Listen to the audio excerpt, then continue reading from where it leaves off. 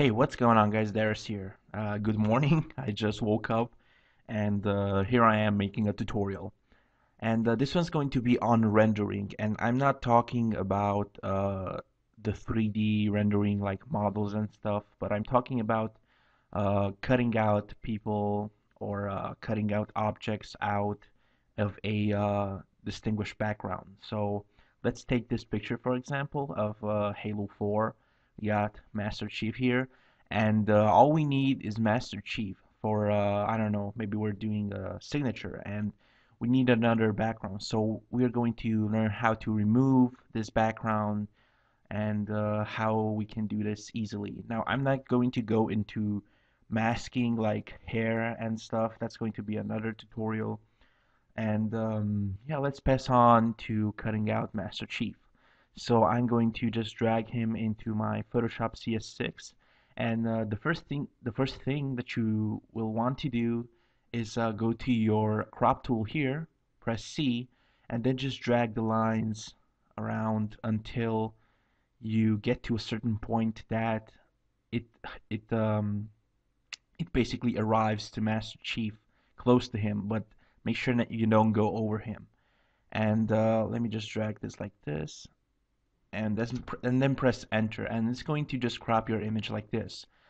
And what we did now is just remove the extra space on the left and the right because we didn't need that. We need to erase that. So we're just going to go and grab our pen tool now, and we're going to hold Alt, and by holding Alt and rotating the mouse wheel, you can actually just zoom in and out. So I'm just going to zoom in and out. I'm going to hold space, and with space you can actually move around the render. It's really easy and really intuitive. You're just going to be doing it every time once you learn it. So let's zoom in on the helmet, for example. Let's cut the whole part that's above the helmet first. Like I'm going to make a click here. Oh, make sure your pen tool is set to path, and I'm going to click here in this corner here, and now in this corner here. I'm going to zoom in, and as I can see right now, I went a little under the edge. So I'm going to hold the control, and I'm going to click on this square here and going to drag it around here. And I'm going to put another square here, and I'm going to put another one here. And with this square here, if I hold control and drag it, as you can see, it makes a curve. And the curve is going like this from this square that we made here. Oops, I made another one. And you can actually cover more space with one click like this. So for example, if I make a click here, for example, and now I'm going to have to basically wrap this around this side of the helmet. So I'm going to click here to make a square. It doesn't really matter where you click it. And I'm going to drag it right about here where the helmet is supposed to be more bulk. So I'm going to zoom in now. I'm going to click here like this and click make another square here. Make sure you always click on the line, so if you miss, it's going to make a line directly to this spot here. And as you can see, I'm just covering the helmet like this. I'm gonna make a point here, so we got something to hold it down while we curve it right here. And it's going to go like this. And I'm just going to shorten out this line so it's more steady. There we go. I'm going to click here to make another square like this. And finally, I'm going to make one here. And as you can see, we covered a nice area, and we only had 2 clicks, and we just added the squares then and modified it. Now remember, to make curves, just click on the point of the line of the path and hold control to make this curvy line. And you can do this to make logos and stuff like vectors, and it's just really nice. I love the pen tool. Now let's just select a wider area. I'm going to click around here, and I'm going to drag this curve again like this. See, that just took one single click. And we're going to add a square here, and let's say that we can go till here. Okay, so we got this area covered now, but now I'm kind of tired of clicking, so I would just like to remove the parts so I know that I'm not gonna mess up again. So I'm going to click out of bounds, and then out of bounds here, and then out of bounds here. Make sure you always stay um, out of the picture. And now I'm just going to click in the picture and in the square. So now we have this whole area selected. Notice how uh, there aren't any points, any little squares anymore. That's because you closed the path. And if you want to select this area and remove it, basically with your pen tool selected, make sure you right click inside the image and then select make selection. And the feather radius, make sure you choose it to 0, anti-alias, and new selection, and then OK. And this is going to make this selection around your image. Oh, another thing I forgot to mention, notice how the image right now is a background and it has this lock here. We need to rasterize it, and that's going to allow us to remove parts, because if I press delete now, it's just going to make, for example, I don't know, white, let's say, but it's not going to make it transparent like we want to. So I'm just going to double click the layer, and it's going to uh, this new layer panel would appear here. Color none. Notice how it's selected there, and then OK. And now our layer is rasterized. There is no lock next to it, and this layer is ready to be cut. So if I press delete now with the selection, we see these squares, and these squares basically mean transparency. And basically right now you have a transparent chief. So I'm going to make a new layer, for example. And if you want to paint under this image, basically you need to grab your brush tool, for example. Let's grab a vibrant color. And if I draw behind Chief, you will actually see that it covers the whole area that we cut, but it's not going to go over Chief. If the layer were to be on top of the Chief, then as you can see, it goes absolutely over it, and that's not what we want. So I'm going to drag it under it. Um, Now I'm actually going to just remove this, and I'm going to fast forward this video because I'm going to actually cut this render off, and I'm going to upload it to BakaRenders, and I'm going to actually show you guys how to upload it to bakarenders.com. Because remember, this channel is about the website. It's about bakarenders.com. It's not about me. I sometimes do personal stuff, but that's, just to keep it cheered up, and just so you know who you're talking to. I think that's important to have contact with your subscribers. Um, okay, fast forward the video, and I'm gonna see you guys in a few seconds. Okay, so now that our render was cut, and it takes a bit, to cut it, obviously, but hey, renders are really important. Like, you will not see a graphic designer not using pictures without backgrounds, because that's just stupid. Why not use them? For example, plants with transparency are always useful for making nature manipulation, or I don't know, stuff like that. And so what we're going to do with this render now is add a minor color correction, and I'm going to go to my effects thing here, effects menu, and I'm going to select levels, and well, it's not actually a color correction. Color correction is more like a leveling, so I'm just going to uh, pop up the whites a bit and put the darks in, so it just gives it more detail. And I'm going to right click and merge this down. Right now I can remove this background because we know that it's going to work. So now we have this Master Chief render, and now we need to upload it to BakaRenders. First of all, we're going to make sure the only layer on in your Photoshop is the cutout layer with Master Chief and the render. And I'm going to go to File and then Save As, and then I'm going to save it on the desktop. And the format is going to be PNG or PNS, and Halo 4 Master Chief.png. That's great.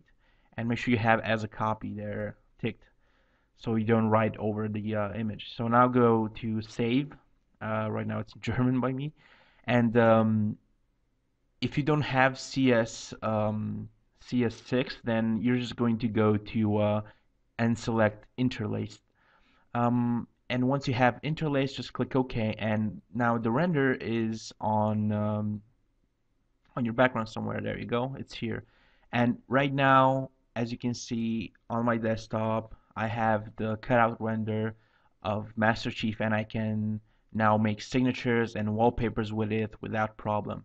And we're going to go through uploading it to bakarenders. So right now I'm just logged in my incognito Chrome, and I'm going to go to this upload file thingy with the green arrow pointing up, and this is actually going to upload our render. So I'm going to go and select the album, and this is going to be a game renders because Halo 4 is obviously a game. And then I'm going to click this browse button here, and it's going to bring up the panel with my desktop. And I'm going to select my Halo 4 Master Chief and then click open. And this is actually going to automatically upload it to bakarenders.com. And now we need to edit the information of the render. Let me see.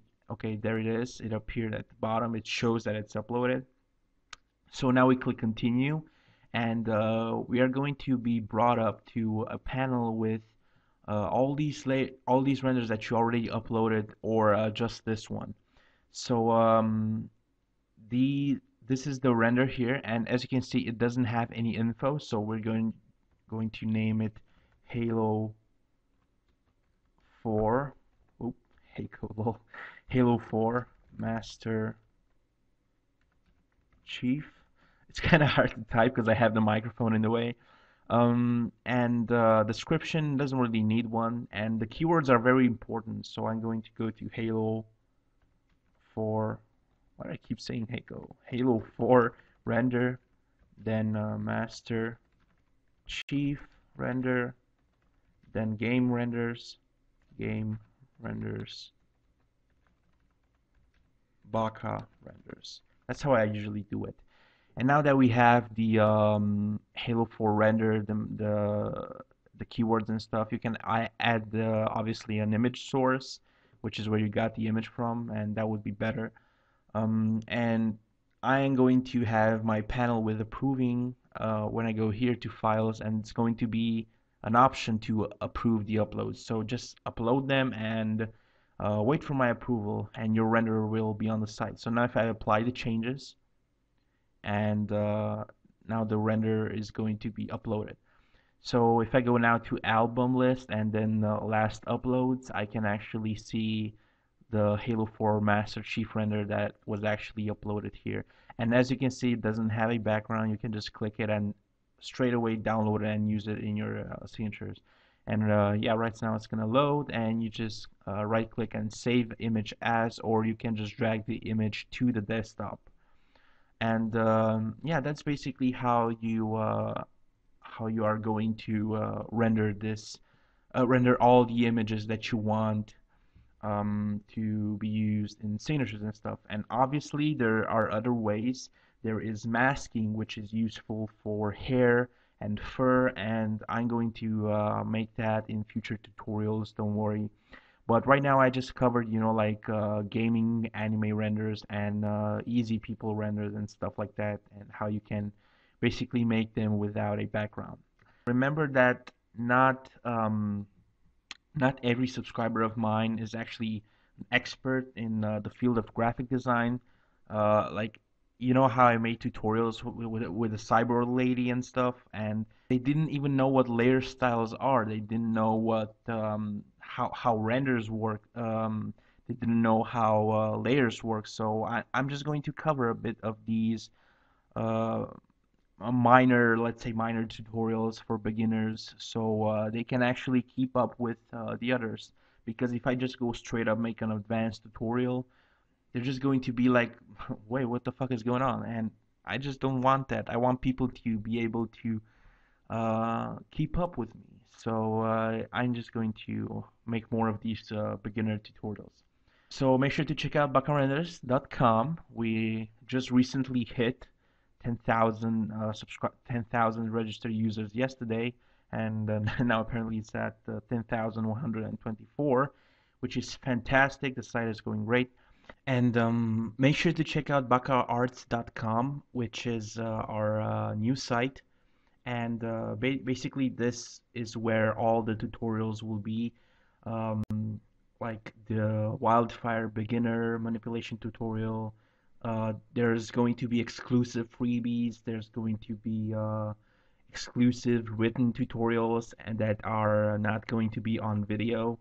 And yeah, I think it's a nice and simple design and really productive. Like, for example, if I go on the easy smudge tutorial right now, and I'm just going to get the video of the tutorial that I need and the outcomes in the description, and also with a nice text description of what the tutorial is. So you can just check out the tutorials here, and then the freebies in the menus. You can choose each and every one of these and go to the resources that you need. You can go to speed arts and check out the speed arts if you want to, and then the articles with random graphic articles that I will write. And if you're interested in helping me with the site, and if you want to write articles or submit your own tutorials, then just simply contact me. I will gladly put it up in the site if it's good, because we gotta keep up only good tutorials for people. And that is it for today. I'm going to see you guys in a bit. And cheers. Make sure to subscribe.